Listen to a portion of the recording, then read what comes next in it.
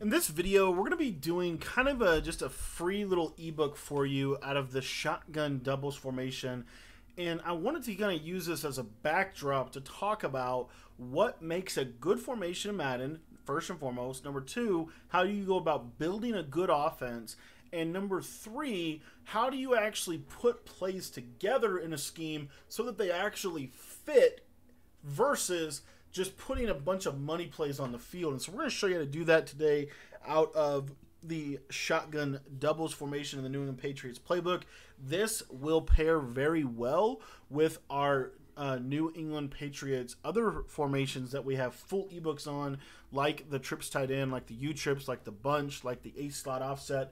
If you want to get access to all of those ebooks, additional ebooks, get into our Patreon. That's the best place for you to get better. We release new ebooks in there a lot, and we've got a ton of really good ones, including, like I said, some of the ones I mentioned.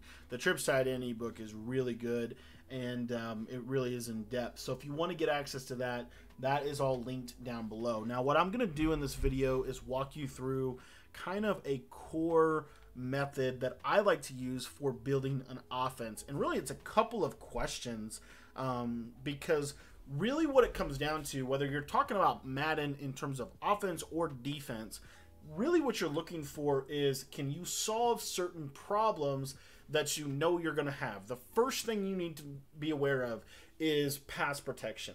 How is your formation going to do in pass protection? So the doubles formation has some play action plays. It has some really good, tight end blocking plays where we can just block our tight end. We want to be able to pick up all the main blitzes. So can your formation pick up the meta blitzes?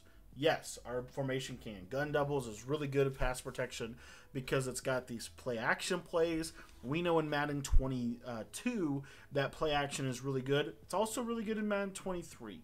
Also, we have tight end blocking plays. And another thing that I want to just say quickly about Madden 23 is running back blocking is a lot better. So you can pick up pressure just by blocking the running back. So those are some things that you need to be aware of. So can we pick up some of the main blitzes? The answer is yes.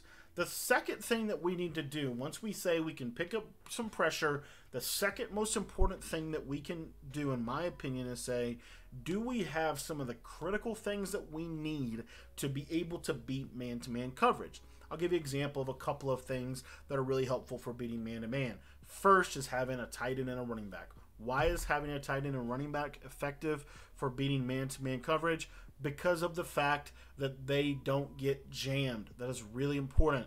The second thing that we need, in my personal opinion, in order to beat man-to-man coverage at a high clip is some type of smart routed dig or crosser or post routes that beat man-to-man, such as this play double out and up, such as this play PA shot post, which is probably going to be our base play for this. You know, different plays that beat man-to-man. Third, or the fourth thing that I like to look at, we've got the third thing, I apologize, we have a formation that can pick up pressure. We have a formation that can beat man-to-man coverage. The third thing that I like to look at is, can we attack the whole field with our formation? This is personally why I really like the gun doubles formation, because we have outside receivers and we have post routes from both sides. We have this PA shot post, we have PA read, we also have corner routes from both sides, which is really important. Pat's Y seam has a corner route to the left, Z spot has a corner route to the right, Y sail has a corner route to the right. So we're able to get to the hot spots, if you will, of a defense. Corner routes and post routes and dig routes are really important routes, in my opinion. Deep crossing routes for sure. A lot of people at this point in the year have slot apprentice, so that's not as big of a deal, but I personally really think having deep post routes are really, really imperative. The third thing is, can we attack the whole totality of the field?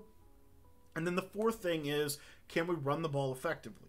Well, we have one of the best shotgun runs in Madden, halfback quick base and inside zone both. So we have two of the best runs in the game. We also have a read option from our gun double. So we're going to check that box off. And then the last thing, honestly, kind of up to you, really a couple different things that you can look at. But really what I try to say is, so we can pick up pressure. Can we beat man-to-man? We can attack the whole field. We can use the whole field with the routes that they give us and the routes that we can create. And then we can run the ball. And then the last thing that I like to ask is, can we attack? Do we have any kind of like unique routes? This deep post from PA Shot Post, a very unique post route. The fade on the right, really, those fades from double out and up, really good. Things like that. Do we have unique routes that we can utilize? Underseam is another one. The halfback angle play has this fade on the left side. So what are the unique routes in the formation? So from an audible perspective, as we kind of work through this, my favorite run is quick base. And what I like to say in my audibles is really, again, we want to be able to attack the whole field. That's the biggest thing. So I want to have a corner route to the right side of the field, ideally, and a corner route to the left side of the field in my audibles so that I can always flood zones on either side of the field. So I'm going to put Pat's Y seam, halfback quick base, Y sail, and then I have PA read here. I could also put the out and up play. I could put under seams, another good one. Really kind of up to you what you want to put in here. For me, I'm probably going to put the PA Pat seams or the PA read. And I'm going to probably just go with PA read here. And then my base play is going to be PA shot post. Why is this my base play? It's my base play because it has three of my favorite routes: a deep dig, a deep post, and a deep fade. And I'm going to give you a real simple setup for how to set this up. All we're going to do is we're just going to smart route our post, and we're going to drag our tight end, and we're going to snap the ball. That's it. And what we have is we have a nice little shallow cross series coming across here on this right side, one of my favorite routes. The other thing that we have with this is, if you wanted to, what you could also do here is you could like slant circle and then flat the tight end. That's another concept or variation of this. But what you'll notice with this skinny post is it's a very deep skinny post. Now cover 4 is going to bag me over the top, but we'll come back to that in just a second. So what I like to do is, let's say we're in a cover 3 coverage. We can bomb this very easily. Let me give you another simple setup. We're going to slant Randall Cobb. We're going to dig our tight end, and we're going to whip circle. Real simple concept. This will bomb cover 3 and cover 2, and I'll show you how. You see how good this deep post is. See how long it runs, and you see there, almost got over the top. And again, I like to smart route it, but you see what I'm saying? We can kind of build, but basically the shallow cross, and we have the Mills concept, if you will, off of this. So my first setup, just real simple, come out, drag the tight end. I got a high-low over the middle of the field. Where does the user not guard? Where does the user not guard? Now, again, we talked about flooding zones. So if they're going to sit in the stock zone like this, I like to go to Pat's Y seam, and I'll show you the play art here. You see how we have this corner right on the left side. Now, a couple different options in terms of how we can utilize this. We can motion circle to the left and create a trips tight end. We could also just keep it simple and do a little scissors concept. Use our outside apprentice, Devontae Adams, put him on a post, or just put him on a fade.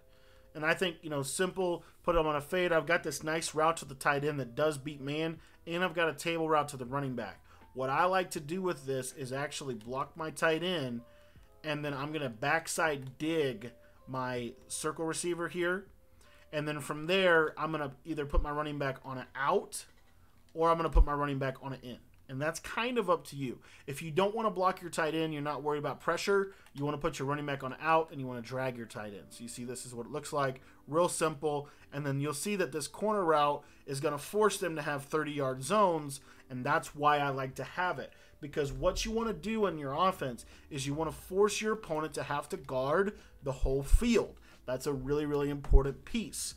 We can also use float motion, if you will, on this play to float our halfback to basically create Y sail to the other side. So we could do something as simple as this right here, and then just float him over here. And as you can see, this corner route will do a really good job at beating the zone, and it forces them into having to play 30-yard clouds.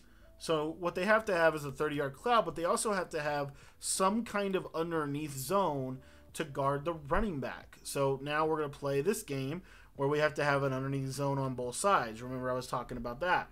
So let's say that they put this guy in the purple, and then they're going to user this guy in the middle of the field. Okay, let's just say something like this. Fairly straightforward.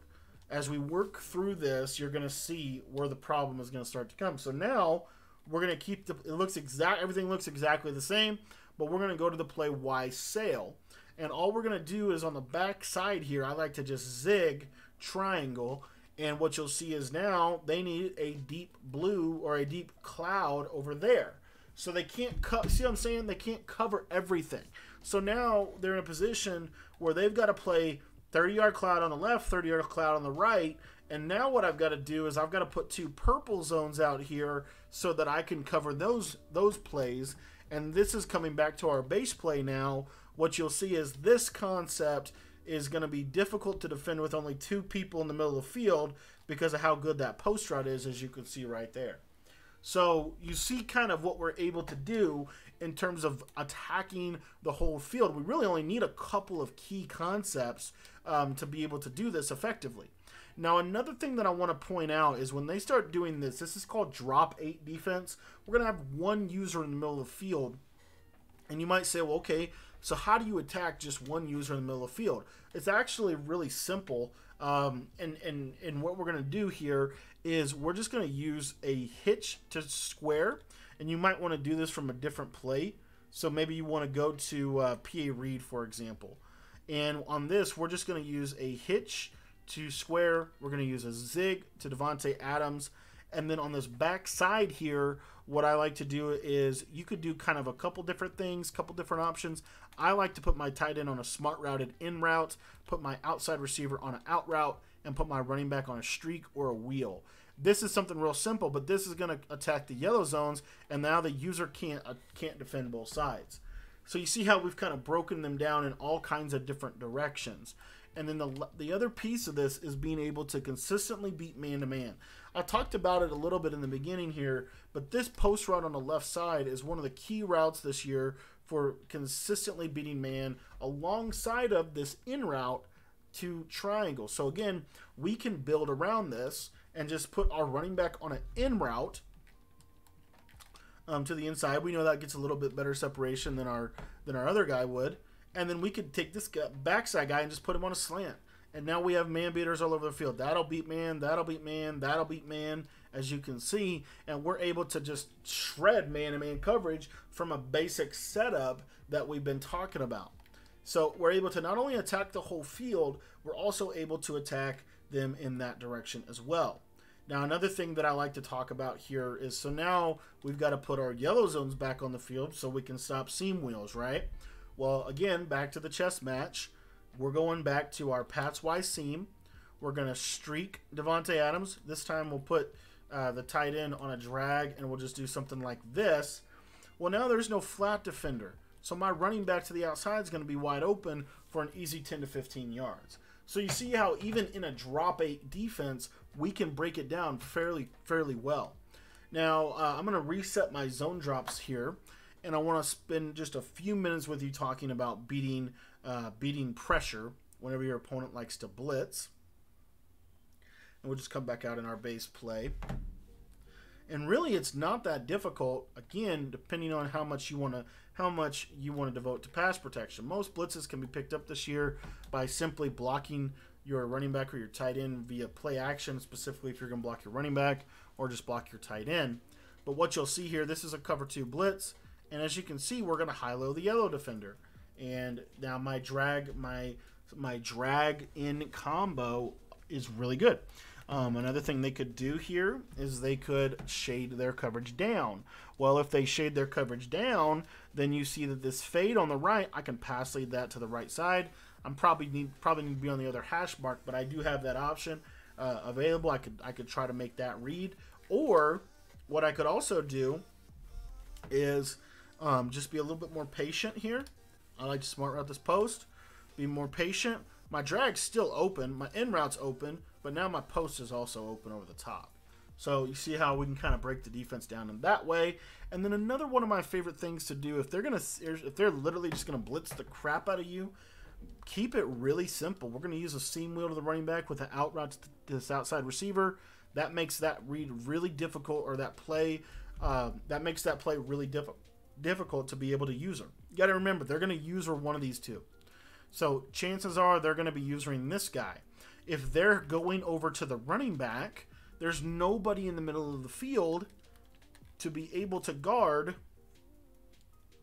this dig when it comes underneath. So you see how that works. So these are just some basic kind of concepts, if you will, that I like to use whenever I'm putting together an offense.